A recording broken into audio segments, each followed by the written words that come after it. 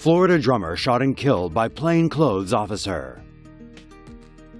A Florida man was shot and killed by police early Sunday, adding to the mounting numbers of police-involved shootings since the death of Michael Brown in August 2014. Just after 2 a.m. on Sunday, 31-year-old Corey Jones was driving home when his car broke down on the off-ramp of Interstate 95. Jones is the drummer of his band Future Prezidents and the choir at the Bible Church of God. At 3:15, Nouman Raja, a plainclothes police officer in an unmarked police vehicle, stopped to investigate, thinking it was an abandoned car. Raja said he was confronted by Jones, whom he said was armed, prompting Raja to open fire and kill Jones. Police also said Jones bought the gun 3 days before the incident. There was no dashcam in Raja's vehicle, and the officer was not wearing a body camera. The investigation remains open and is being conducted by the Palm Beach County Sheriff's Office.